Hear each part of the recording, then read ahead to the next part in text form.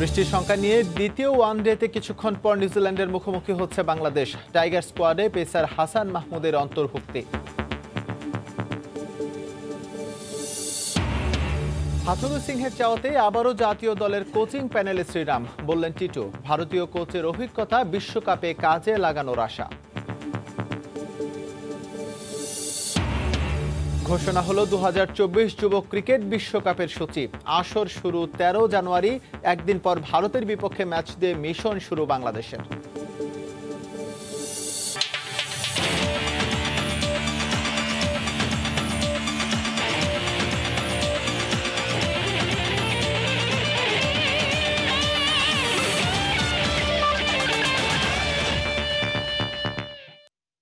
বিশ্বের নানা প্রান্তের খেলাধুলার খবর নিয়ে আমাদের নিয়মিত আয়োজন খেলার সময়, আর এই আয়োজনে আপনাদের সঙ্গে আছি আমি এস এম ইকবাল। সিরিজের দ্বিতীয় ওয়ানডেতে আজ মুখোমুখি হবে বাংলাদেশ নিউজিল্যান্ড। এই ম্যাচের আগে বিশ্রাম থেকে দলে ফেরানো হয়েছে পেসার হাসান মাহমুদকে। তবে দ্বিতীয় ওয়ানডের আগে অনুশীলন করেনি কোনো দল। মিরপুর শেরি বাংলা জাতীয় স্টেডিয়ামে ম্যাচ শুরু দুপুর 2টায়। 3 ম্যাচ ওয়ানডে সিরিজের প্রথম ম্যাচ ভেস্তে গেছে বৃষ্টিতে। প্রকৃতির ইচ্ছায় এদিন ব্যাট করতে পারেনি বাংলাদেশ। সিরিজের দ্বিতীয় ম্যাচেও চোখ রাঙাচ্ছে বেরসিক বৃষ্টি। এই ম্যাচের আগে অনুশীলন করেনি টিম টাইগার। শুক্রবার টিম হোটেলেই বিশ্রামেই দিন কাটিয়েছে লিটন মুস্তাফিজরা। তবে সতীর্থরা না এলেও এদিন মিরপুরে ঠিকই এসেছেন তামিম ইকবাল। বিশ্বকাপের আগে এই সিরিজে নিজের ব্যাটিং সামর্থ্য প্রমাণ করতে মরিয়া এই টাইগার ওপেনার। তাই ম্যাচের আগে ইনডোরে নিজেকে ঝালিয়ে নিয়েছেন তিনি। মিরপুর স্টেডিয়ামের ইনডোরে ম্যাচের আগে ঐচ্ছিক অনুশীলন করেছেন আরেক tiger batter Towhid Hridoy. BCB সূত্র থেকে জানা যায় প্রথম ম্যাচে হালকা চোট পেয়েছেন পেসার তানজিম সাকিব। সেই কারণে দ্বিতীয় ওয়ানডের আগে বিশ্রাম থেকে দলে ফেরানো হয়েছে পেসার হাসান মাহমুদকে। প্রথম ম্যাচে টাইগারদের বোলিং পারফরম্যান্সে কিছুটা স্বস্তি দিয়েছে টিম ম্যানেজমেন্টকে। তবে দ্বিতীয় ম্যাচের আগে উইকেটের ধরনের উপর ভিত্তি করে দলে পরিবর্তনের ইঙ্গিত টাইগারদের ভারপ্রাপ্ত কোচ নিক পোথাসের। What we have now, we're always going to pick a team that's going to win the game in front of us.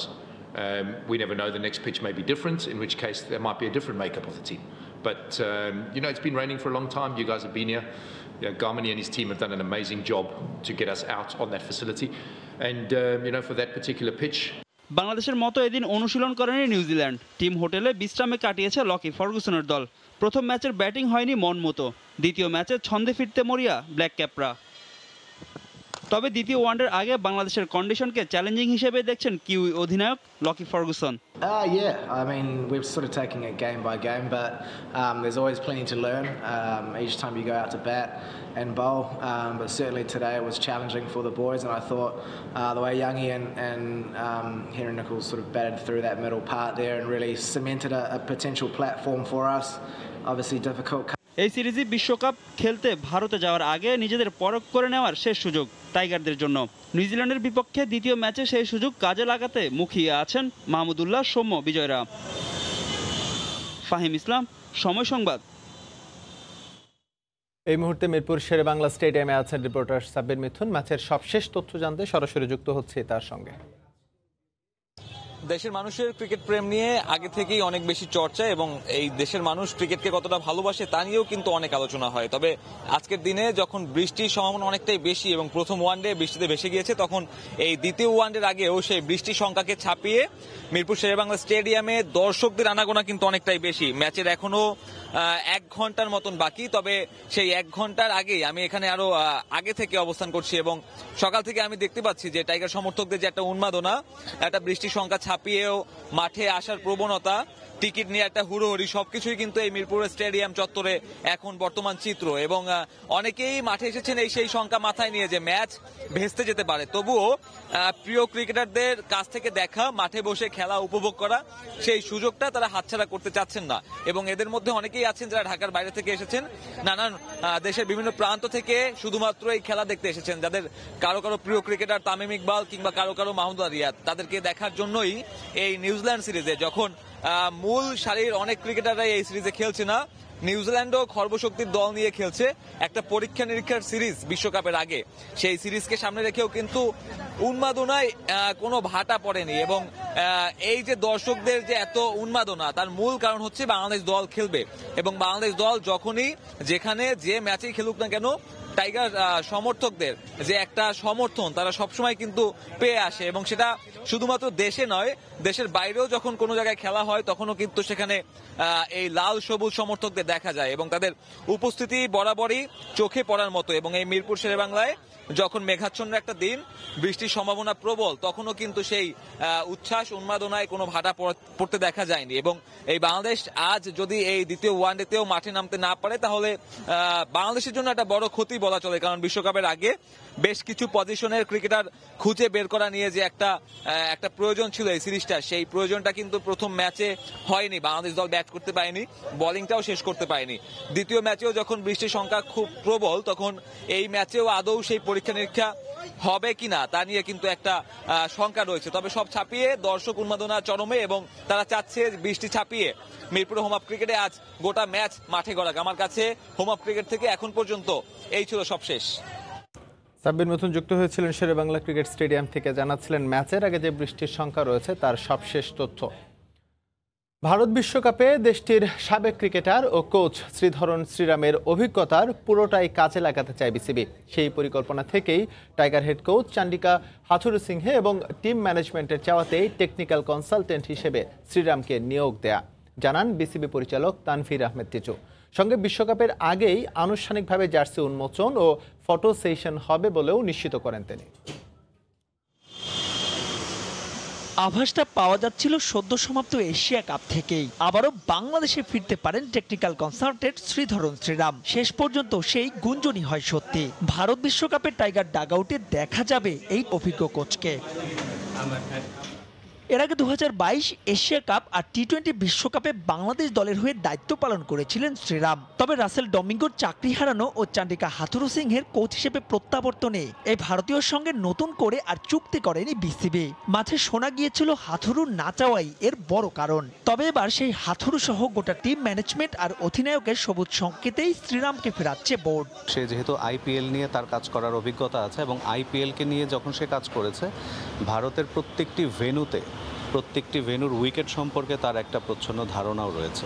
So সেই টেকনিক্যাল ভিউজ থেকে তার টেকনিক্যাল সাপোর্টটাকে পাওয়ার জন্য, যাতে আমরা আমাদের টিম, এবং সে যেহেতু আমাদের সাথে এর আগেও ছিল, আমাদের টিমের প্লেয়ারদের সম্পর্কেও তার ধারণা আছে যে কোন কন্ডিশনে কোন উইকেটে কে ভালো বল করবে বা কে কারো ব্যাট করবে, সেই একটা ধারণা, যেহেতু ক্লিয়ার ধারণা তার আছে, এবং ইন্ডিয়ার কন্ডিশন সম্পর্কে যেহেতু তার একদম প্রপার প্রত্যেকটা ভেন্যু সম্পর্কে যেহেতু তার আইডিয়া আছে, সেটাকে কাজে লাগানোর জন্য আসলে মূলত তাকে দলের সাথে ইনক্লুড করা হয়েছে। এটাতে আমাদের টিম ম্যানেজমেন্ট, কোচ যারা আছে তারা সবাই এটা অলরেডি জানে, এবং তার রিপোর্টিংও কিন্তু আমাদের হেড কোচের কাছে। বিশ্বকাপের জন্য ইতোমধ্যে স্কোয়াড ঘোষণা করেছে অধিকাংশ দল, কিন্তু 26 সেপ্টেম্বরের আগে বাংলাদেশের দল দেওয়ার সম্ভাবনা নেই বললেই চলে। তবে এবার ঘটা করে জার্সি উন্মোচন করার পরিকল্পনা বোর্ডের। যেই প্রসেসটা সবসময় ফলো করা হয় সেটা অবশ্যই হবে। জার্সিও উন্মোচন হবে, টিম ডিক্লারেশন হবে, ফটো সেশন হবে, সব কিছুই হবে। এবং যেহেতু একটা সিরিজ চলছে, যারা বিশ্রামে আছে তারা তো বিশ্রামে আছে এবং তারা কাছাকাছি আছে, এমন নাই যে কেউ দেশের বাইরে। সো তারা কাছাকাছি আছে, তাদের যে রিপোর্টিং টাইমটি দেওয়া হয়েছে সেই অনুযায়ী সবাই চলে আসবে, এবং আমাদের যেই জার্সি আনভেলিং থেকে শুরু করে বাকি যে প্রসিডিউরগুলো আছে এগুলো সময় মতো সম্পন্ন হয়ে যাবে।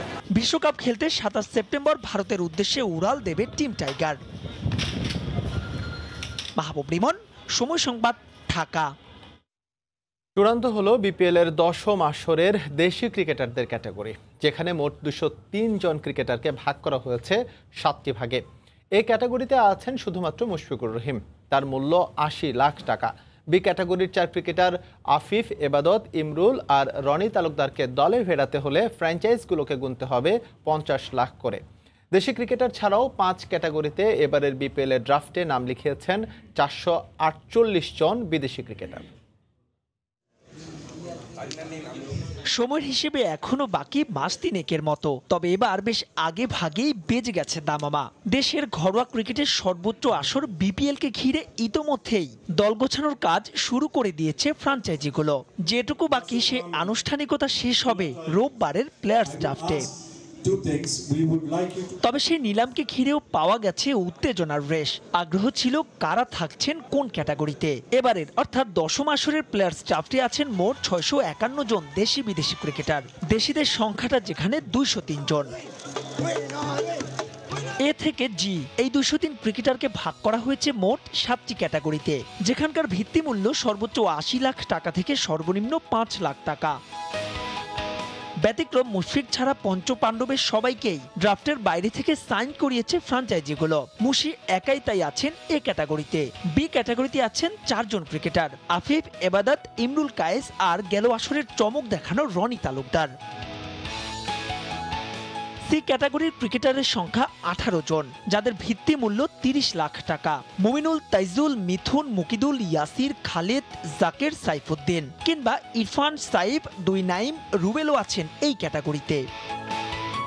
ডি ক্যাটাগরিতে থাকা 31 ক্রিকেটারের প্রত্যেককে দলে ফেরাতে ফ্র্যাঞ্চাইজিগুলোকে গুনতে হবে 20 লাখ করে টাকা। উদীয়মান রিপন মণ্ডল, সুমন খান কিংবা কামরুল রাব্বি, সাদমানরা আছেন ডিতে। ই ক্যাটাগরির ক্রিকেটারের সংখ্যা সর্বোচ্চ 75 জন, এফ ক্যাটাগরিতে 29 আর জি ক্যাটাগরির ক্রিকেটারের সংখ্যা 45। তবে আইসিসির দেয়া দুর্নীতির অভিযোগের নাম থাকায় প্রত্যাশিতভাবে ড্রাফটে নাম নেই নাসির হোসেনের। ওভারসিজ ক্রিকেটারদের 5 ক্যাটাগরির মধ্যে এ ক্যাটাগরিতে থাকা 18 ক্রিকেটারের ভিত্তিমূল্য $80,000, বি ক্যাটাগরিতে থাকা 17 ক্রিকেটার 60,000, সি ক্যাটাগরির 59 ক্রিকেটার 40,000, ডি ক্যাটাগরির 96 ক্রিকেটার 30,000 এবং ই ক্যাটাগরিতে থাকা 255 বিদেশি ক্রিকেটারের ভিত্তিমূল্য $20,000। মাহবুব রিমন, সময় সংবাদ, ঢাকা। যুক্তরাষ্ট্রের 3টি ভেন্যু ঘোষণার পর টি-20 বিশ্বকাপের জন্য ওয়েস্ট ইন্ডিজের 7টি ভেন্যুর নাম প্রকাশ করেছে আইসিসি। মোট 10 ভেন্যুতে অনুষ্ঠিত হবে 2024 টি-20 বিশ্বকাপ, যেখানে ক্যারিবিয়ান দ্বীপপুঞ্জের অ্যান্টিগা ও Barbuda, Barbados, Dominica, Guyana, Saint Lucia, Saint Vincent ও গ্রেনাডাইন্স এবং ত্রিনিদাদ টোবাগোতে গড়াবে টি-20 বিশ্বকাপের নবম আসর। এছাড়া ডালাস, ফ্লোরিডা ও নিউ ইয়র্কে বসবে যুক্তরাষ্ট্র পর্বের ম্যাচগুলো। খেলার দ্বিতীয়ার্ধের 10 ও 13 মিনিটে রাজদীপ একাদশের হয়ে জোড়া গোল করেন রাজু। ফাইনালে ম্যাচ সেরা পুরস্কারও জেতেন তিনি। টুর্নামেন্টের সেরা গোলরক্ষক হয়েছেন চ্যাম্পিয়ন দলের খালিদ। ফাইনাল খেলা শেষে প্রধান অতিথি হিসেবে উপস্থিত থেকে বিজয়ীদের হাতে চ্যাম্পিয়ন ট্রফি ও একটি ফ্রিজ তুলে দেন স্থানীয় সংসদ সদস্য। টুর্নামেন্টে খুলনা জেলার 16টি দল অংশ নেয়।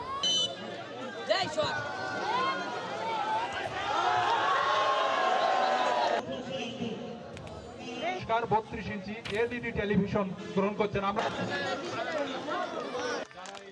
16 দলীয় ফুটবল টুর্নামেন্টে এই ছিল খেলার সময়ের এখনকার আয়োজনে। সঙ্গেই থাকুন সময়।